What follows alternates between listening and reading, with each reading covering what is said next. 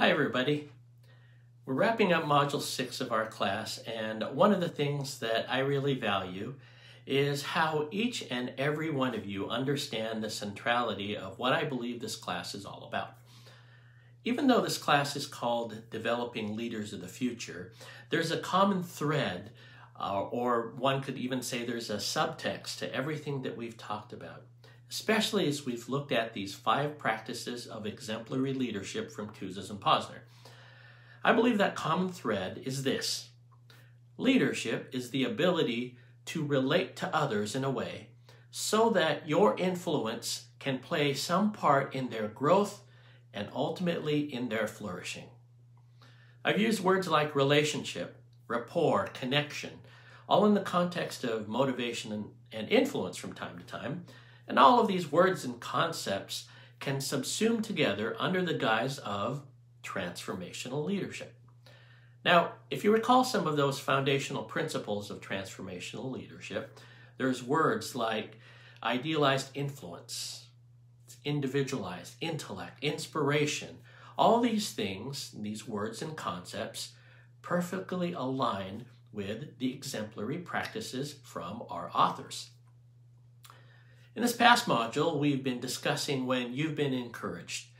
All of you shared a lot of stories from your own experiences about how you were encouraged or when you saw someone practice that encouragement. Many of you shared a lot of good practical things from the world of education, whether it was the way in which meetings were conducted, perhaps it's the tone of a brainstorming session, maybe they're public accolades, or just giving basic recognition and giving attention.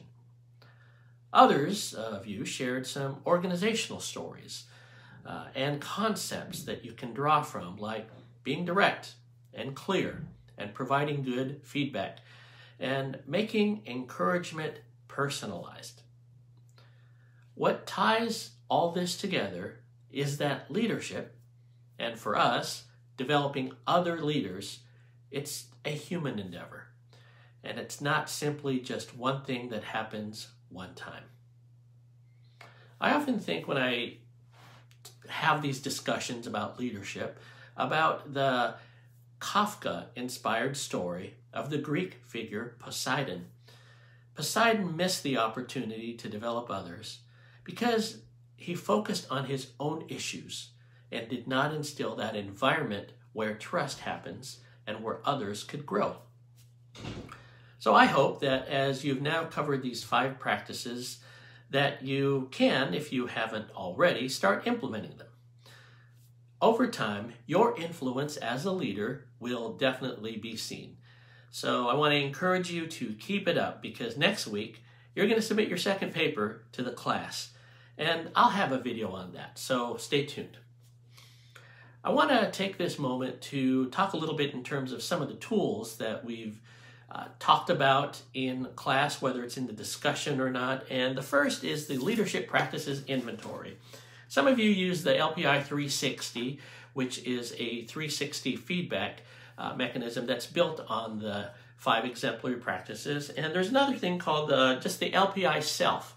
And I've taken this many times. The LPI Self is pretty much that. It assesses, it has questions and assesses your scores based on the 5 exemplary practices. Now, caveat is I don't work for LPI, I don't work for leadership practices, nor even Kouzes and Posner, but I believe in these materials and always want to share that there's a lot of great stuff out there, and so I wanted to share some stuff in association with our class. Another tool out there is called the Leadership Challenge Practice Book. Now, what this practice book is a series of really daily activities that you can look at by way of, a daily practice that's built based on these 5 exemplary practices. So whatever it is, whether it's LPI or the practice book or any other tool to help develop other leaders, I encourage you to take a look at, because you continue to grow as a leader as you explore these things far beyond the concepts here in the class. All right. With that, I want to also give a great big shout out to Wendy, Solid Hurlbutt, who was our facilitator this week.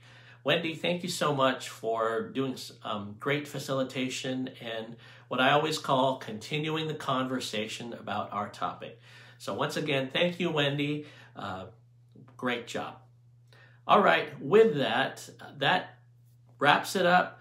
I hope you have a great rest of the weekend. Continue to post as appropriate throughout the weekend, and I will see all of you online.